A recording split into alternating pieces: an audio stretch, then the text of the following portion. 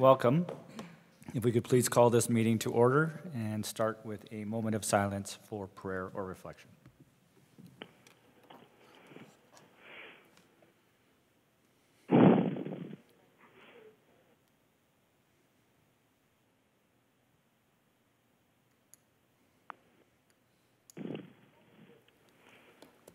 Thank you. Just before we get started, I'm going to move up here.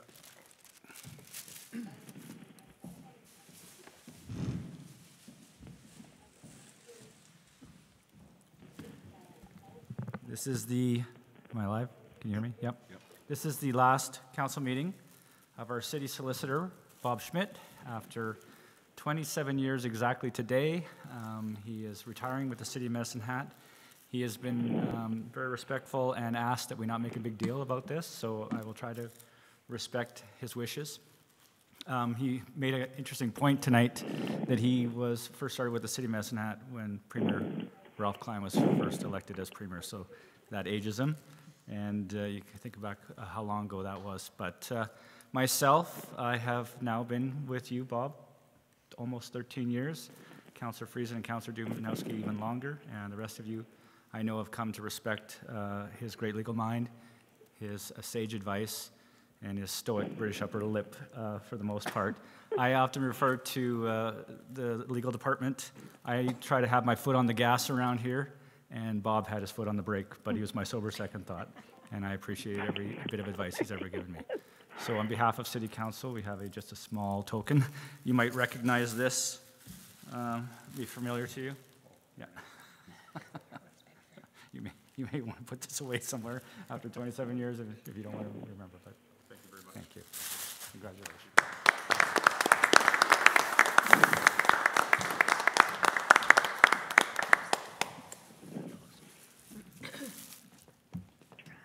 And Councillor Friesen, if you wanted a point of privilege. Okay, thank you, Your Worship, members of council.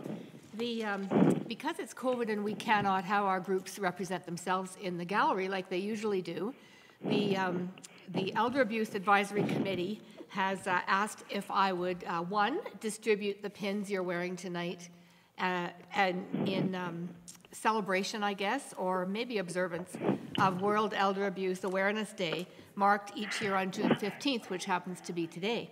And they gave me a little bit of a statement, which, you know, I wish they were here to say it, but you get me instead. So this is an official United Nations International Day acknowledging the significance of elder abuse as a public health and human rights issue. This year marks the 15th anniversary, and in honor of the day, we wear purple, which is what the pin is.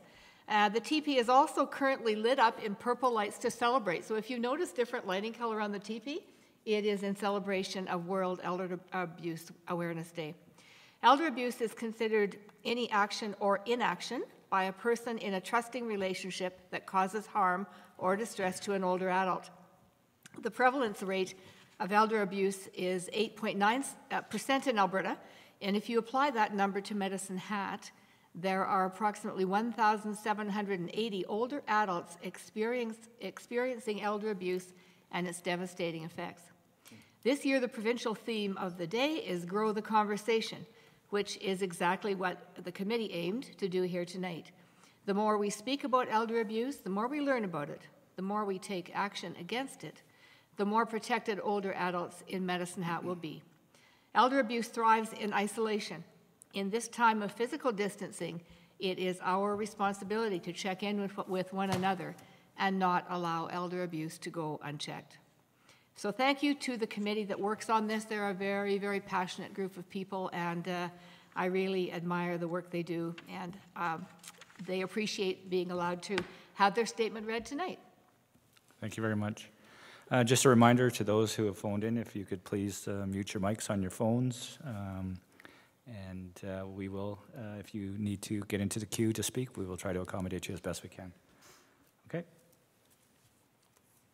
Okay then.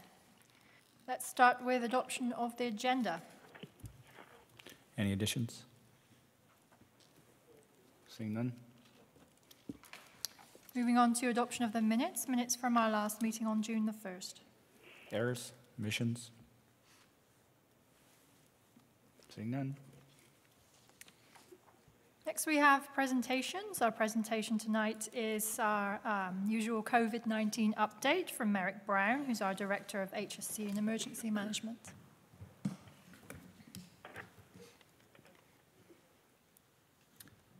Your Worship, members of Council, thank you very much for allowing me to provide another update on the city's response strategies for COVID-19. A number of interesting things have occurred here over the past couple of weeks. Some very exciting, some very challenging, but I think just as we see the progression of the response strategies and the progression of some of what is occurring throughout the province here, we're almost seeing what I'm calling it a signal of movement to normalcy.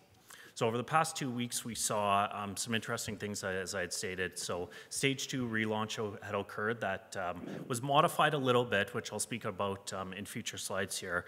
And based on that, we do continue to open up our city facilities and modify our approaches based on that. So as it relates to signaling normalcy of the province and other municipalities, the province has moved from what's called a stage 4 emergency management activation to what's called a stage 2 emergency management activation.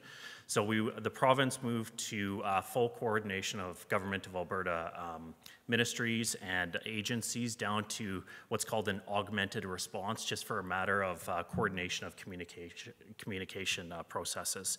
And so also based on some of the signals of normalcy of within the province, so based on municipalities across the province, the municipalities started at 33 states of local emergency and went down all the way to 17. So roughly about half of the municipalities dropped their states of local emergency within a matter of a week. So I just want to remind you, so the City of Medicine Hat did not feel the need to declare the state of local emergency, so we were successful throughout this process without those extraordinary powers.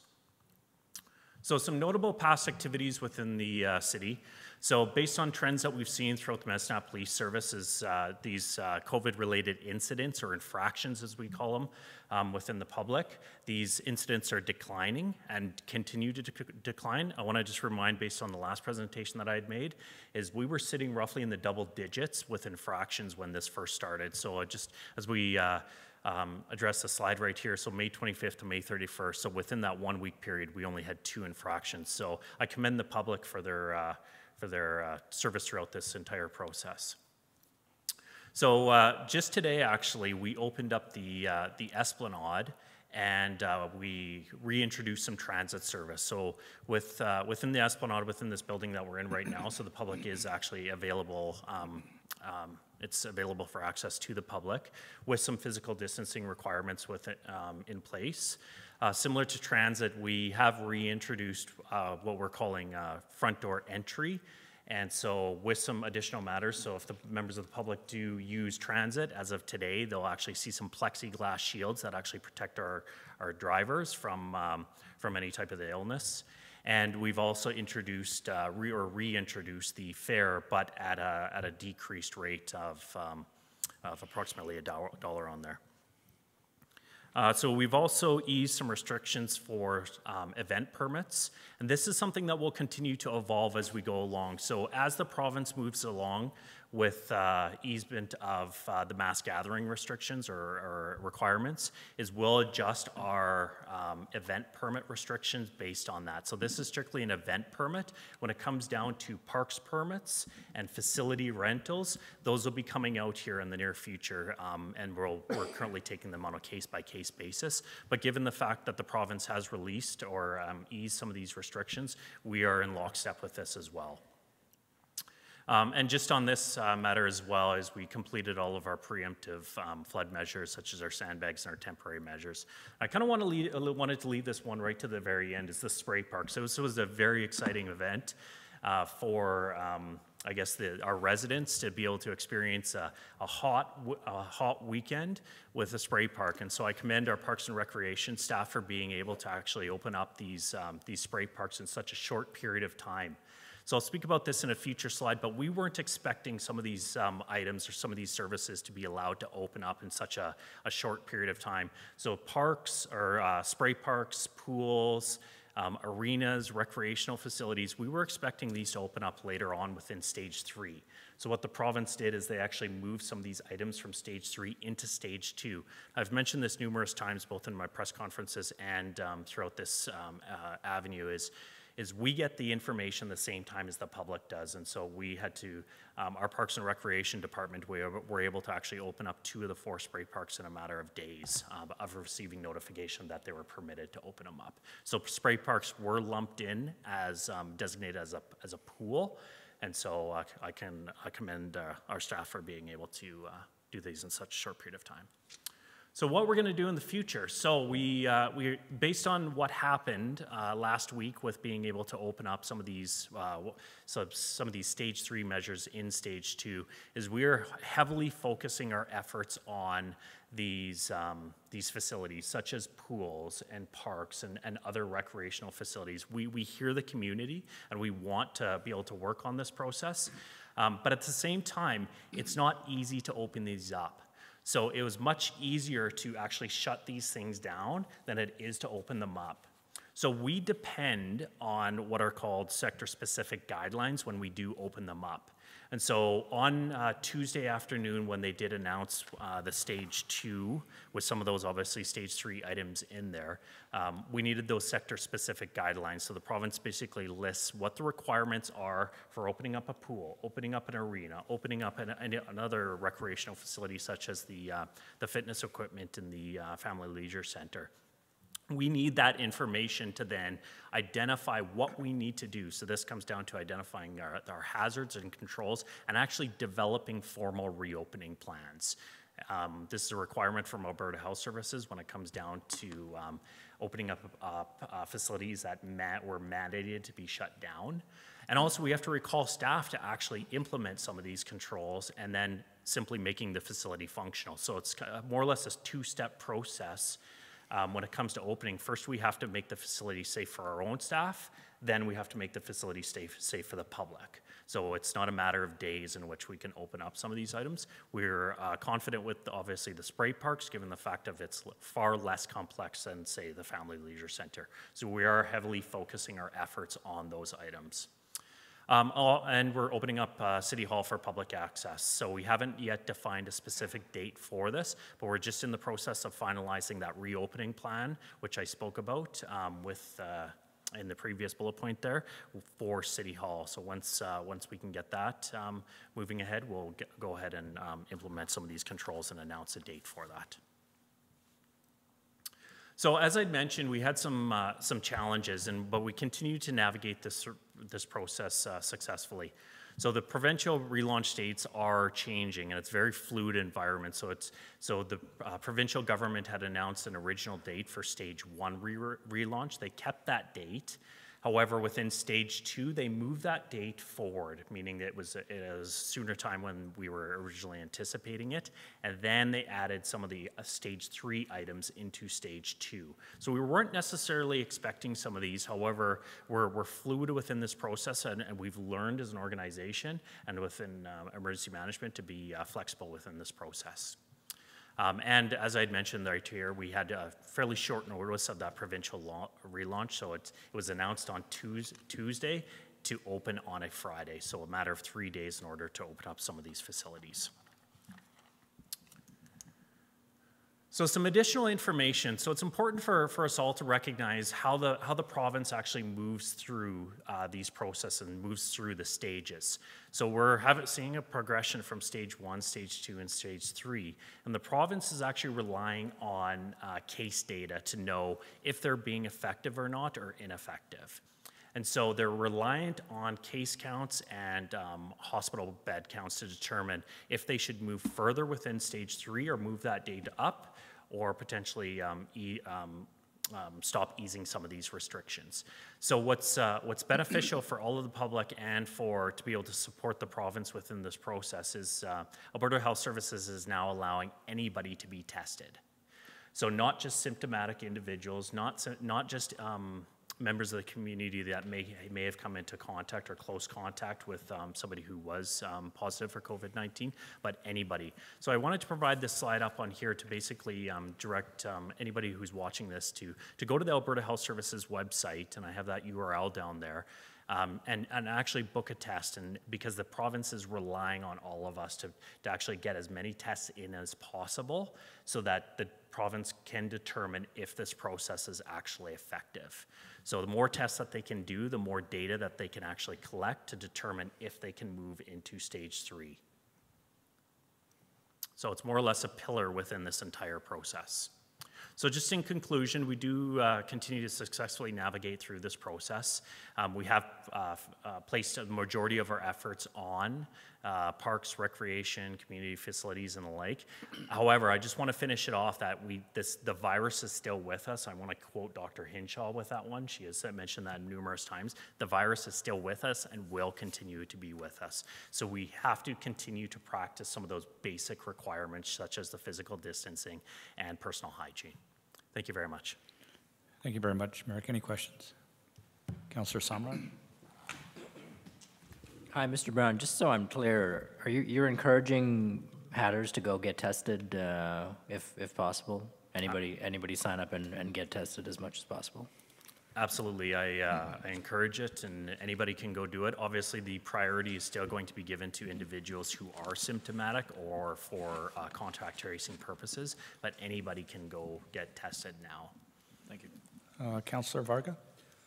Just a question, Merrick. Restaurants have opened up now too with rules and regulations, and who controls that? Excellent question. So as it relates to Alberta or the restaurants and who controls that, that is Alberta Health Services that is controlling that process. So the municipality doesn't control that process. So we open facilities as per Alberta Health Services guidelines, no different how a restaurant opens up as per Alberta Health Services guidelines. So do they get a certificate or something saying that it's safe to go into their restaurant because they're practicing safe practices, or is it on the door, or how does it look? I guess I'm just curious as to how a person knows that they're doing the right thing and that they control what's happening and don't go over the limits.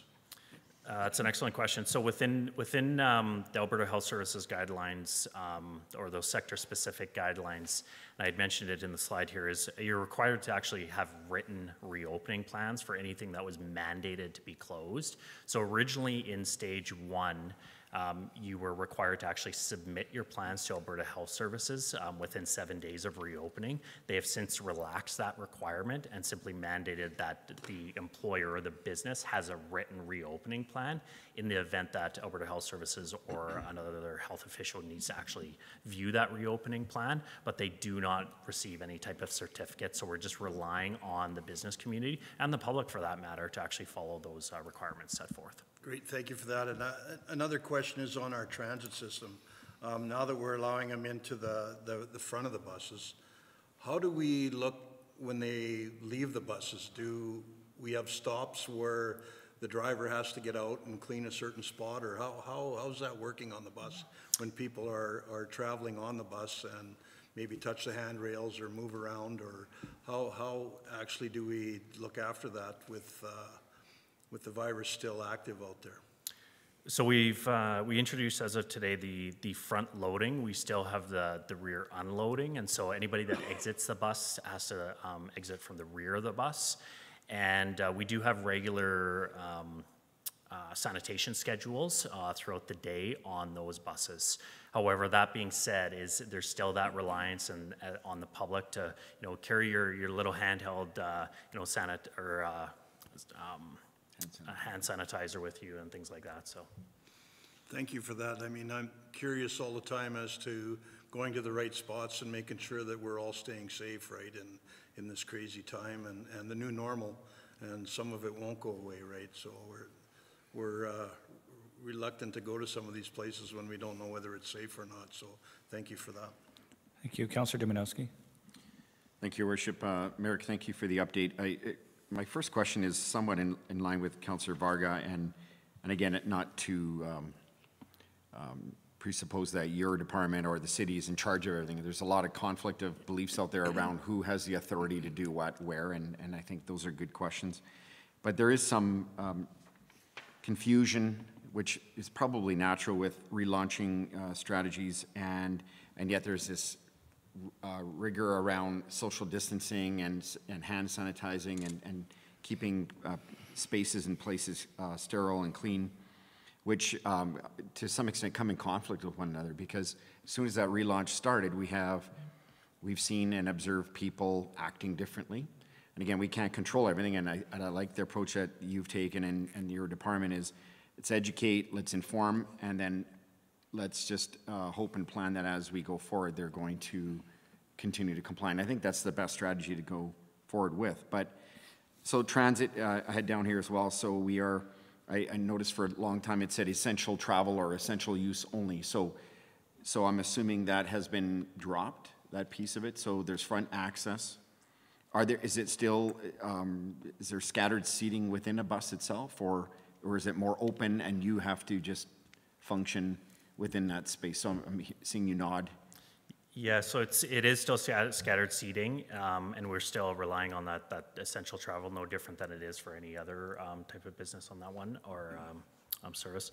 But it is still scattered seating based on the fact that it's still our transit system, and just that reliance on keeping the public safe on that one as well. And just going back, it's maybe silly that I'm asking this question at this stage of how many weeks you've been doing it, but the local state of emergency that you indicated many communities went into, obviously in the past, mostly with flooding, and we had the windstorms and other times where we've had to go into a local state of emergency.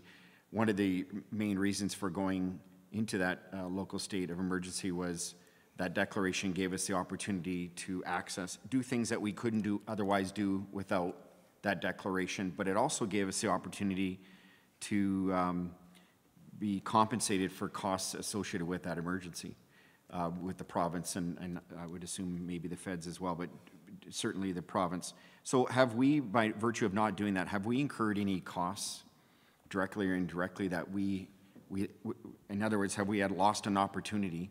Not to suggest that you should just flippantly declare and just hope things will work their way out under that declaration, but have we lost the opportunity, or did we lose the opportunity to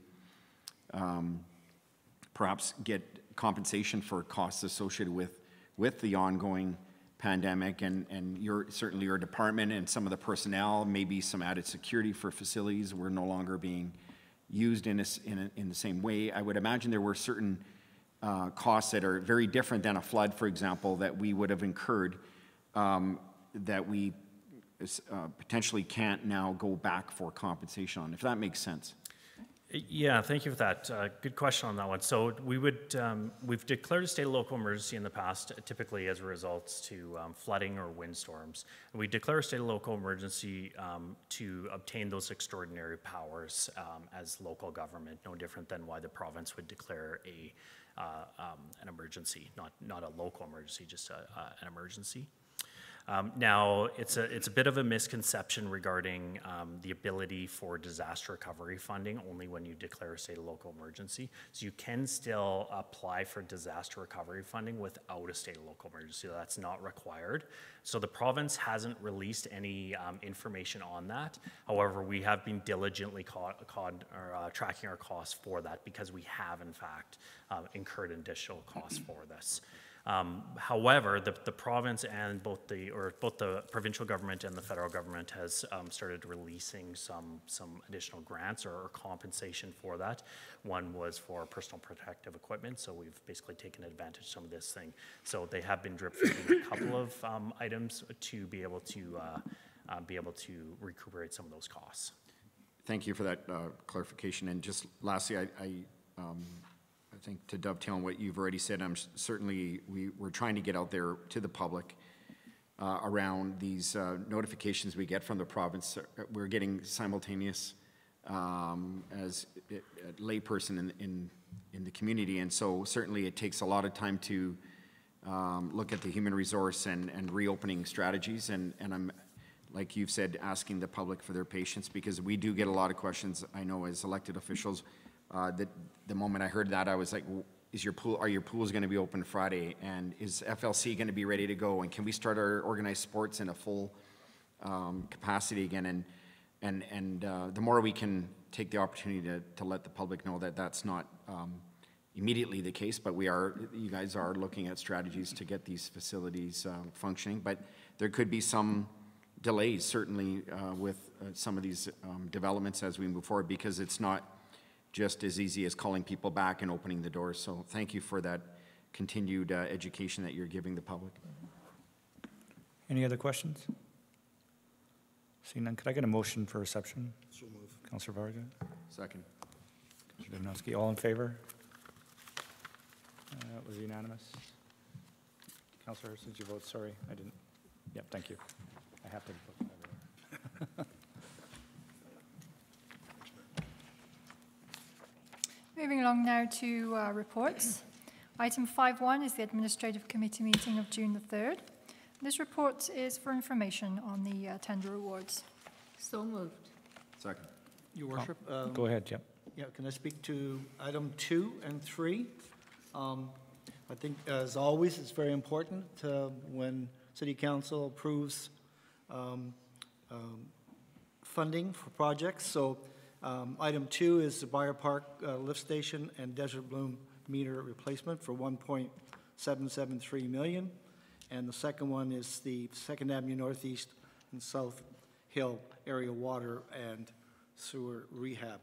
So I wonder, through the chair to our CEO, if I could ask our commissioner, Brad Mains, Commissioner of Energy and Utilities, to just give our citizens an overview of these two very valuable projects. Commissioner Mains, if you're available.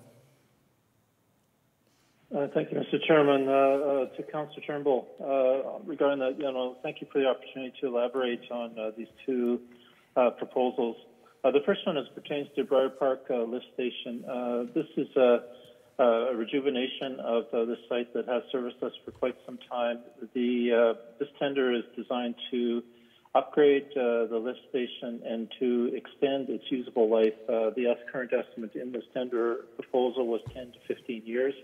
This will dovetail nicely into the ultimate completion of our Briar Park bypass. At that time frame, we hope to retire this particular lift station. This will, through this capital investment, give us the time needed to continue to provide lift services in advance of that bypass, ultimate bypass completion.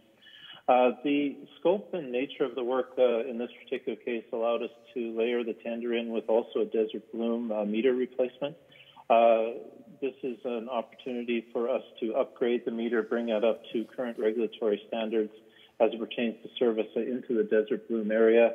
Again, a reminder to our residents, ratepayers, and also to council, we sell water and sewer services to the Desert Bloom subdivision, and as a result, we have obligations to ensure that the equipment is of proper standards, and that is what is proposed this evening. The second RFP is for replacements of water and sewer up in on 2nd Avenue Northeast in the South Hill area. This continues to be regular infrastructure expenditures, and in this case, we're looking at infrastructure that's estimated to be in the 80 to 90 year asset life. So very much over. I would expect over what was originally intended for its usable life. So this is, again, as we work through our older infrastructure throughout the city, an opportunity to upgrade, bring to modern standards, and in this particular case, particularly around the Northeast area, allow for some cosmetic aspects in terms of water quality and color. Again, the water is safe, but this will enhance some of the aesthetics of the water in that particular area. Hopefully that's sufficient information for you, Councillor. Yes, thank you so very much. And one of the things I've learned in the 3 years on council is that it's very educational when you hear the facts behind the things that we do. Cities like Montreal, where they have water leakage of 40%. Why? Because they have aged infrastructure that's so bad, they were actually dumping raw sewage into the St. Lawrence River. So lots of cities have allowed their infrastructure to become not useful, and when you start to talk about pipes that are 90 and 100 years old that we have in our city, our asset management program to replace them is very, very important. So I know it sounds a lot when we talk about $2 million that we are spending here, but the money is well spent. We have good background, as you've heard. So thank you very much for that, and thank you for taking the time to educate us. Thank you so much. Thank you, Councillor Friesen. Thank you, Your Worship. I just have a comment, really. It's on the first item about the overlay, the concrete overlay, construction and rehabilitation. I certainly by far the smallest of the three items, and Councillor Turnbull didn't talk about it, but I just wanted to point out that for me this was significant. Not only is it replacing concrete where it sags and has problems or heaves, sinks, whatever it does, but if you look into the description, it talks about rehabilitation of over 20 new wheelchair ramps, which will be installed as part of the program. So while the concrete work is being done, we're also making sure that we're being inclusive and accommodating for all of the folks in our community, and I think that's really significant, so thank you for that. Any other comments? Oh, and I didn't mention that one because I knew that you, as Chairman of Public Services, had the right to ask that question, so. Smooth. Comments, questions? Right, if we could vote, all in favor? Unanimous, thank you. Our next report's item 5.2, the Development and Infrastructure Committee meeting minutes of June the 3rd. And this is for the adoption item, the Vehicle for Hire Bylaw 4617. I'll move that for adoption. I'll second that. Comments? Councillor Friesen? May I ask a question? Probably to, well, the CAO, let's try that, and you can get some other comments from Commissioner Schwarzenberger if we need to have them. I understand the intent of this item, and I don't have a problem with it. I think we have to become more current. We have to, it might allow some new business development, perhaps jobs, and also customer choice. So I get all that. It doesn't bother me that way. What concerns me, and that I want some reassurance about, is how are we making sure that any provider who comes in can assure safety to the riders? I'm really concerned about this. I know there are some great alternatives and people use them all the time, but there are also safety concerns. I mean, I just read a few days ago about someone who disappeared. I guess I won't name the company, but who disappeared and hasn't been seen for 3 days after getting with a ride with one of these companies. So I'm sure that wouldn't happen here or whatever, but I don't know that. And I want to know before I support something like this that we have done everything we can to minimize people's risk and maximize their safety. Thank you, Councillor Friesen. I believe we have Commissioner Schwarzenberger and GM Snyder on the phone, and you'll get a much more thorough response from them. So can I turn it over first to you, Stan? Yes, thank you. The approach that we've taken with this new bylaw is that we wouldn't deviate from the provincial standards that have been established across the province. So they've got the built-in precautions and measures to ensure that there's customer rider safety built in. I wonder if I could just turn to GM Snyder just to go through a couple of those details. Sure. So the couple of components to this here, first being protecting the potential riders or the riders from being taken advantage of financially. And so the provincial regulations that they have to follow, the license that they have to get, contains the same sort of things that we do locally here for taxis. But we have the opportunity now to defer that responsibility and that cost to vet the companies and drivers to the province without adding additional local rules onto them. And some of the ways that the TNCs, the ride shares, protect individuals in terms of financially is through technology. And that technology allows anybody to see what the fare would be, point to point, the time of pickup, the time of drop-off, is all incorporated in with technology. And in terms of safety, those are evolving as well. And this is a new development or a new transportation form or service, so it is still evolving and learning and developing. So, but some of the components are on the app. It uses technology again to see what the driver's picture looks like, the license plate of the car. There is also a rating system, so there's immediate feedback if when you leave the vehicle you're concerned. And also some of the new pieces that the ride shares are incorporating is you can share your ride virtually, digitally, with somebody, a family member or a friend, and so they can see you in real time where your ride share car is moving, and know that when you step out of the vehicle, you're safe. And so there's a number of safeguards that the province takes care of that we do locally, but then as well, technology has bridged a lot of the more manual safety components that we do locally. Thank you. Councillor Dominowski? Well, Your Worship, I appreciate the caution that Councillor Friesen put into the question, and it's definitely on the minds of all of us, and our responsibility to work with the province and their regulations to ensure that any new vehicle for hire companies that move into our community meet and or exceed the current practices that we have for taxi drivers. I'm excited by this. I know at the committee meeting we've already had the chance to speak to this in a public way, but for the general audience, I think a couple of things I'd like to add to the broader audience is that we are by intention trying to be progressive and update our bylaws so that we can woo, I use the word court at the committee level, other options to our community, not the least of which our taxi services have the option under this revised and updated bylaw to morph and develop and still maintain their presence, but maybe move into a hybrid model that other communities I've heard have done to a model that has already been elaborated on by GM Snyder.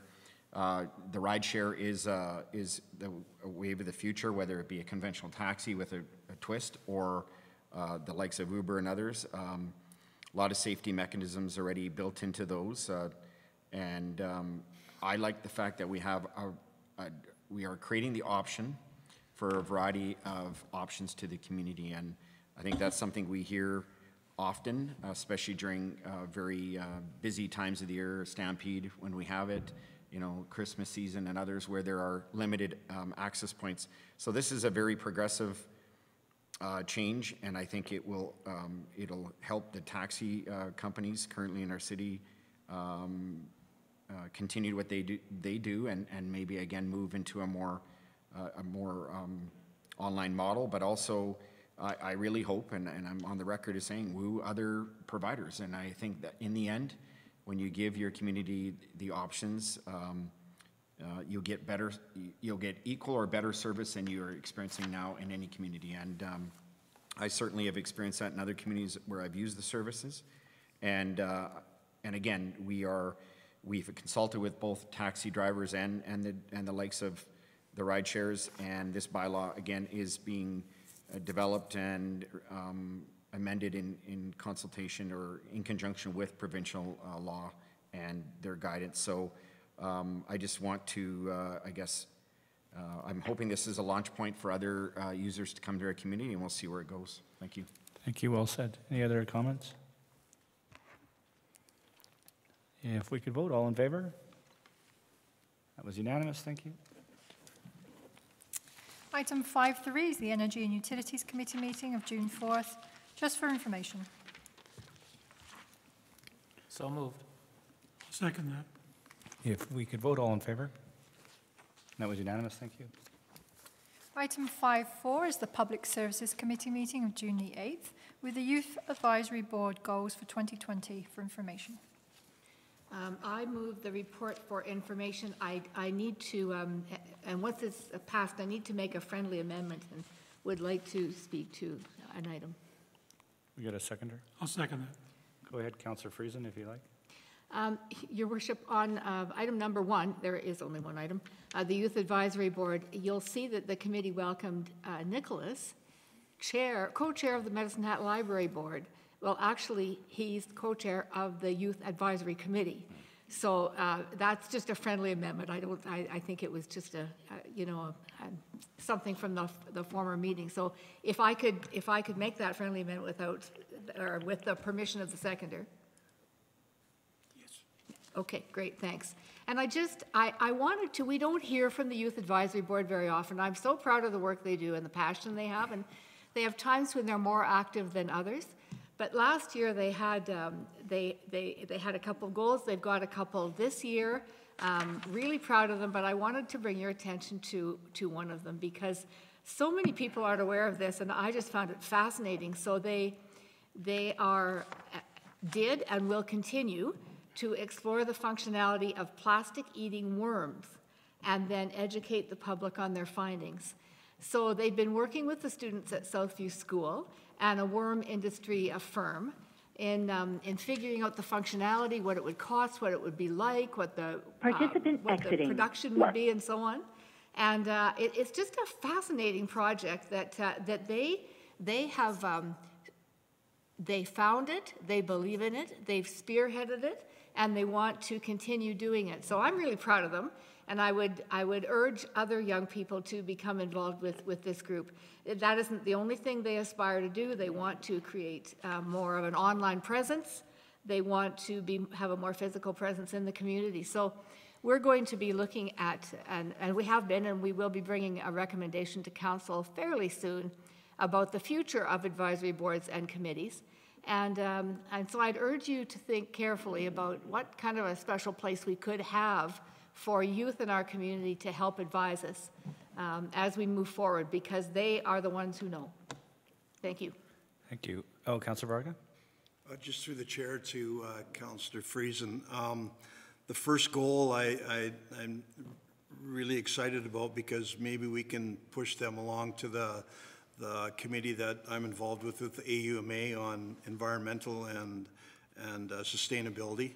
And we're always talking about recycling, and we've got an in for the recycle group in Alberta, so it might be a good way of connecting them with some people in that domain, and it might help them down the road in doing some of this in our community. So there's a lot of neat things that are out there, and it's just a matter of instituting it into our community and having the know-how on how to do it. So if you could, please send them our way with that committee or myself, and we'll try and help them out in a way that we can. I hope we can.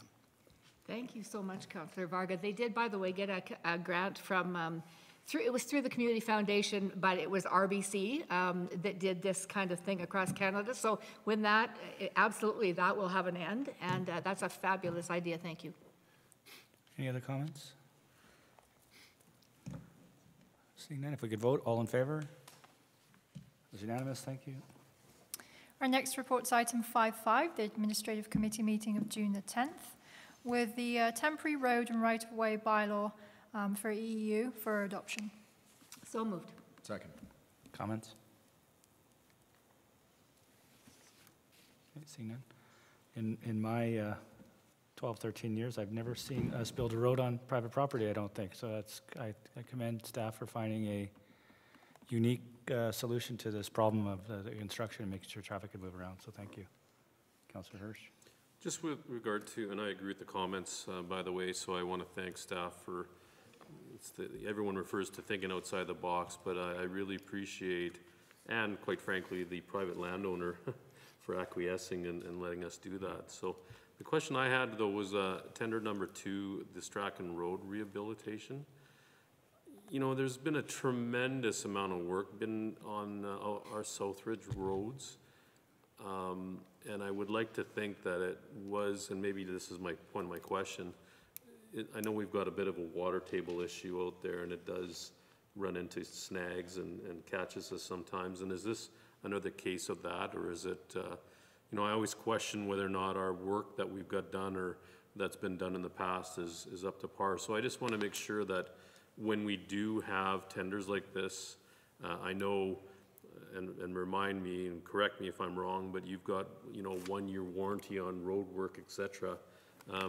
But I sometimes do get concerned that, you know, our review and making sure that the roads are being done up to our standards is being done. So I guess my question is, A, has this got to do with the water table, and just a little bit of comfort for me in regards to how our inspection process works? Go ahead. Mr. Chairman, through to Councillor Hirsch, I'll refer that as well to Commissioner Schwarzenberger. You'll get a more thorough answer from Stan. Stan, can you go ahead? Thank you. As you see in the scope of the tender recommendation, the scope includes removal and replacement of the pavement structure at the top of the road, the storm infrastructure and upgrade, and the concrete removal. So we're really talking about the surface level structure of the road, not the deep foundation. So I'm not an engineer, but it leads me to think that this is probably not a water table issue. This is just normal wear and tear on the road. As we've seen or as it is described in the report, this will be the last section between Southland and 13th that would be done since 2017. So I think it's more likely just a wear and tear related issue. Right. Any other questions, comments? Seeing none, if we could vote, all in favor? That was unanimous, thank you. Next order of business is the new bylaws. Item 6.1, bylaw 4617, a bylaw of the City of Medicine Hat to license, regulate and control vehicles for hire. With unanimous consent, this bylaw could go for all 3 readings tonight. Your Worship, I seek leave to introduce bylaw 4617, ask that it be read a first time. I'll second that. If we could vote, all in favor? That was unanimous. Just before we move on to second and third, is there a will to go on, do all 3? Okay. I know that we're supposed to vote, but Mr. Mayor? Yeah. Your Worship. Is there no way that we might get some pushback on this? I think that's kind of where I was heading. Right? I'm just wondering do we usually have to have a public hearing then? No? We can do all 3. I was just trying to hint at that in case Yeah, I somebody was just going to throw wonder that if we're out. going to have some pushback after the fact if we go through all 3 readings. Just to give you, if I could, through the chair, Councillor Varga, we did have this come through open committee, and media was present. So, I mean, there has been the opportunity for that to be socialized out there. Not to suggest that once we do that, the very opposite could occur, and we will have feedback. But that's just just wanted to let you know this has been out in the public now. Yeah, and it's just that, through the chair, that when it comes hard fast, then some complaints come in after the fact, right? So, but I guess that's what we deal with then. Okay, Your Worship, I'm going to ask that bylaw 4617 be read a second time. I'll second that. Any questions or comments on second reading? All right, if we could vote, all in favor? That was unanimous. And with unanimous consent of council, I'm seeking leave to go to third reading. All in favor? So we need a second. Oh, sorry, I need a seconder, sorry. Mr. Varga, Councilor Varga. Councilor Varga, all in favor? Okay, so we don't have it. yeah, We have no. 7 in favor, 8 in favor, 1 against. Okay, so we'll bring that back in 2 weeks. If I could, Your Worship, I'm not trying to be argumentative, but I think Councillor Varga makes a good point. Oftentimes, people aren't paying attention, and so it'll give them one additional chance in the 2 weeks to have their say if they feel they need one. Okay. Item 6.2 is bylaw 4632, a bylaw of the City of Medicine Hat to open a temporary road and right-of-way on private lands under the direction, Participant control, exiting. and management Ken Snyder, Planning and Development. of the City of Medicine Hat. As mentioned, this is the 4th Ave Northeast Temporary Road, and with unanimous consent, this could also go for 3 readings tonight. Council, I move to introduce bylaw number 4632. May be read a first time. Second. If we could vote, all in favor? That was unanimous, thank you. Council, introduce bylaw 4632 and be read a second time. Second. Comments? Yes, I Go ahead, do. yep. I was leaving that. So, again, this is a first for us, and I think citizens are wondering why we're doing this. So through the chair to our CEO, if you're allow me to ask Commissioner Maines as to why we're doing this and the good reasons behind it. So, Commissioner Maines, if you could comment and let our citizens know exactly what is going on here, that we need this road. Thank you. Through the chair to Councillor Turnbull. There is a proposed new commercial development in this area. Given the nature of the commercial development, upgrades need to be done to the subsurface infrastructure currently under El Tawana Drive. In order, if that was to occur and El Tawana Drive was to be closed through that construction period, given the geomorphology of that area, it would be very difficult for us to get access down to those businesses.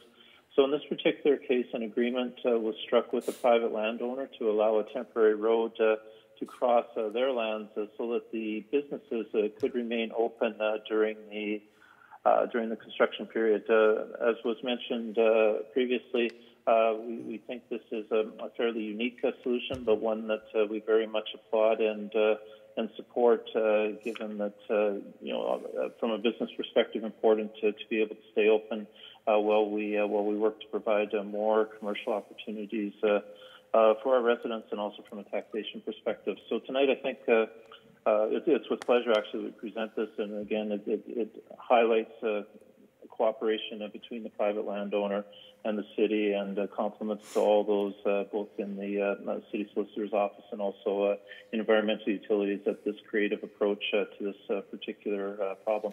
Thank you. Oh, and I thank you for that, because here we are in COVID-19, and there's enough businesses being shut down and unemployment, and here we're allowing businesses to keep operating. So thank you so much for doing that. So I guess I already introduced that. We have a seconder on second reading. Any other questions or comments on second reading? All right, if we could vote, all in favor? That was unanimous. Council, move to unanimous consent be given to the third reading of the bylaw 4632 at this time. Second. If we could vote, all in favor? And you have unanimous consent? Council, move that bylaw 4632 be read a third time and passed. Second. Comments? Councillor Varga, yeah. Just a question.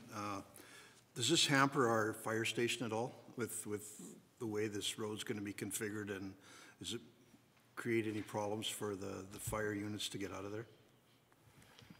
Maybe Mr. Maines or Commissioner Maines or CAO. I'm sure it's been thought of, right? But just looking at it, it's awfully close, and if it's a busy stretch where they're using the road, is it easy for the fire trucks to get out of there? It's a good question. Commissioner Maines, can you respond to that?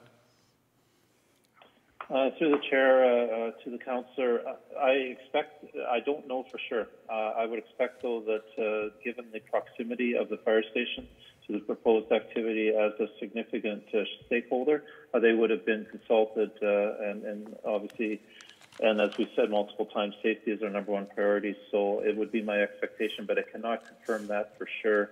I don't know. Commissioner Mestel may be better able to comment on that, but again, I would be very surprised had they not been consulted again, given the proximity to the proposed activity. Thank you. Commissioner Mestel, if you have a comment, or through the chair, I don't have anything further to add, but we'll certainly make sure that the fire service is aware and able to operationally respond in light of what we're trying to do here. I'm going to hazard a guess that this actually increases their ability to respond by having this temporary road versus if it wasn't there. So, Thank you. we have a seconder on third reading. Any other questions or comments? All right, if we could vote all in favor? That was unanimous, thank you. Seeing no more business before this council, we're adjourned.